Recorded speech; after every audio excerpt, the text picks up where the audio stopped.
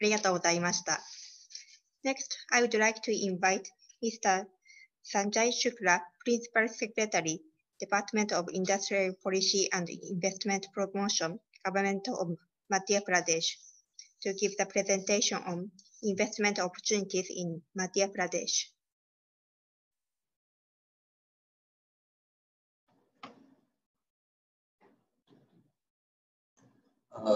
Thank you. It's my pleasure to speak to the Japanese companies and the government of Japan, JETRO, and my officers from Indian Embassy in Tokyo. I am representing Madhya Pradesh, which is the central state of India. It is located right at the heart of India. Firstly, to highlight some of the points, MP is the second largest state and it has a population of 77 million. And because we are located at the center of the state, by being in Madhya Pradesh, any company can cover almost 50% of the population of Indian states. MP is rich in minerals, endowed by the nature. It has Asia's thickest coal seam, and which is very good for natural gas and other things. MP is a major producer of coal, limestone, copper, rock phosphate, manganese, dolomite, glass sand, and other minerals. As far as other industries are concerned, we have a huge road network of national highways, state highways, and airports. The state has more than 20,000 megawatt or 24 gigawatt of power. We have lots of power, water. Water is available in abundance and land is available in abundance. If you look at the agricultural scenario, Madhya Pradesh is the largest producer of a large number of things like oil seeds, pulses, tomato, orange, garlic, medicinal plants, etc., etc. We are the second largest producer of food grains, sesame, guava, green peas, green chili, onion, etc.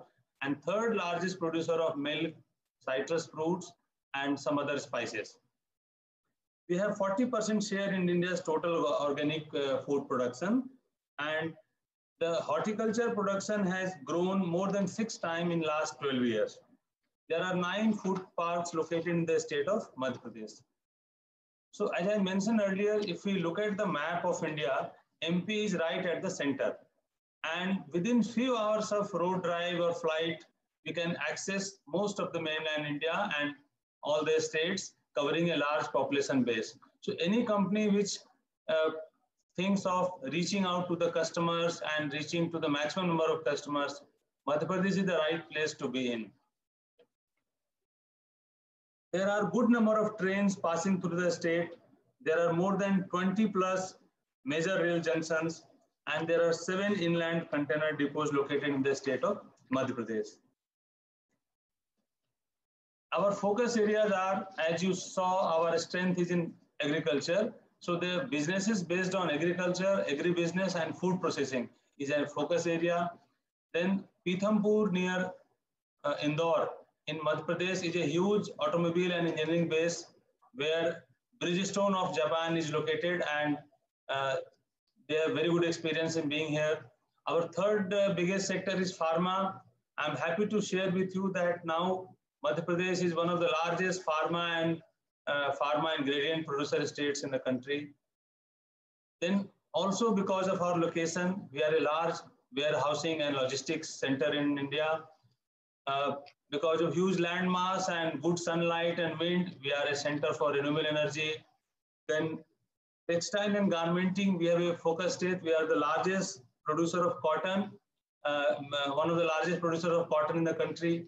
Then chemicals and plastics, there are 2 integrated plastic parks which are specifically located for plastic and other items related to plastic.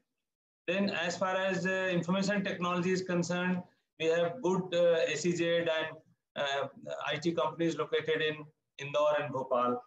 And lastly, the mineral-based industries, because we are a mineral-rich state. If you look at the companies and the presence, we can see a good number of all the international and Indian multinationals, including some from Japan, they are located here, and they are in automobile and engineering sector, they are in agro business and food processing, they are in pharma and chemicals, textile and others. Now, if you look at the industrial landscape, this is the map we see again. We have 5 regions for managing the industrial estates and industrial parks, and some of the parks where a lot of business activities coming up and is growing very fast is a smart industrial park in Pithampur near Dhar, which has world-class infrastructure for industrial units. And then Vikram Udyog Puri Ujjain, which is again 1 hour from the Indore airport, and it is part of Delhi-Mumbai Industrial Corridor and is ready for pharma and other sectors, industries. Similarly, in Gwalior, we have a Sitapur industrial area, which is almost 155 hectares, and it is very close to the Gwalior city, and it is coming up very fast. Another park in Mohasa Babai, it is located south of Bhopal, and it is a huge pharma park is proposed here besides other activity. And the plastic park Tamod is also ready, and units have started coming up at Tamod. There are policy related to investment promotion where we provide investment assistance to the companies. The details are given in slide. We have also shared with the, our embassy in Japan. There is an incentive on employment generation, which is quite attractive. Then for export-oriented units, we have further support system. There is a power tariff rebate and infrastructure development assistance and green industrialization for waste management system. Similarly, for textile and pharma and food processing, there are specific supports like interest subsidy for textile industry, slack period for gross supply value multiple, which is to support the companies to claim their support, subsidy claim support. And then investment promotion assistance for food processing. Recently, we have also done away with mandi fee reimbursement for 5 years. Then for the large scale apparel or garment units, we have a very, very attractive system of incentive to the tune of 200 of investment in plant and machinery, interest subsidy of 5% for 7 years on term loan, and employment generation assistance for up to 5,000 per employee per month for maximum 5 years, and so on. So all these policies, I am not going to read every line, but as we can see, they are very, very attractive. They are very bold and encouraging, and it is there to attract companies to come to MP. For logistics and warehousing industry also, there is an investment assistance to the tune of 15%, maximum of rupees 150 million on gross fixed capital investment. Then there is a infrastructure development assistance and reimbursement of stamp duty and registration fee. So all these items, they all convert to a good support in terms of the companies coming up here. Recently, we have also done some labor reforms, which make it very easy for the companies to have more shifts, to have more flexibility, and to have lesser and lesser disputes. I must mention here that Madhya Pradesh is among the most peaceful states in the country and maybe across the world, where there are very less number of labor disputes. This can be verified independently from any experts or any sector experts report and research work. There are no labor disputes here. The law and order is very good. People are very friendly, and that is why we are getting more and more FDIs in the last few years.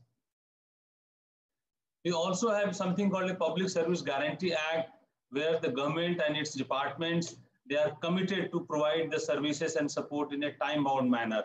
And there is a single window system which is placed at the Industrial Development Corporation, which acts as a nodal department or nodal agency, and we support, facilitate all the companies, investors and prospective investors to come and invest, and all their work gets done in time.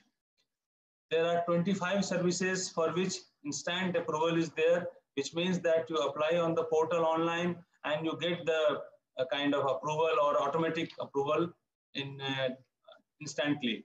There are 10 services for which approval takes a minimum time of only 7 days. And there are some services which require some necessary work to be done as per law. There only it takes about 2 weeks to be done.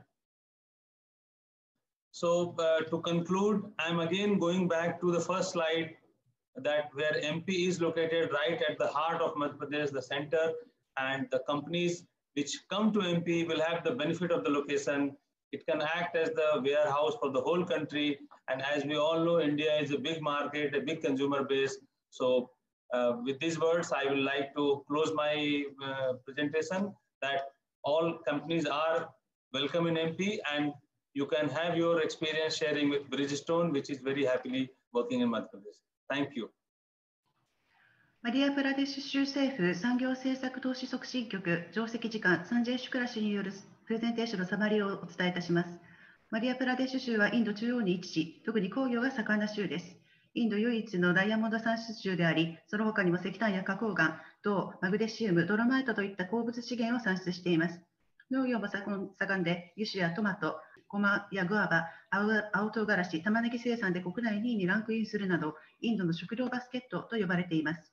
その立地から、インドの総人口のうち 50% が在住する消費市場へのアクセスが可能で、また州内でインド東西と南北地域を結ぶ回廊が交差しており、国内各地への移動が容易です。内陸コンテナデポも7カ所整備されているなど、産業基盤も整っております。州内にはすでに多種多様な産業部門の大企業が300社以上進出、拠点を構えております。後ほどプレゼンテーションを行う日系企業ブリヂストンも本州内に進出しています。また州政府の進歩的な投資促進支援策も外国国内企業が同州進出を決める要因となっています。雇用創出奨励策や電気料金の払い戻し、インフラ開発支援など全産業部門を対象とした支援策のほか、繊維や医薬品、食品加工など特定産業部門を対象とした支援策を導入しています。本州では特に農業関連ビジネスや食品加工、倉庫、物流、化学、プラスチック製品、自動車、再生可能エネルギー、医薬品、繊維、医療、工業などを重点産業に指定し、投資誘致を行っています。マディアプラデシュ州では、日本の投資家の皆様からの投資及び進出相談をお待ちしております。以上です。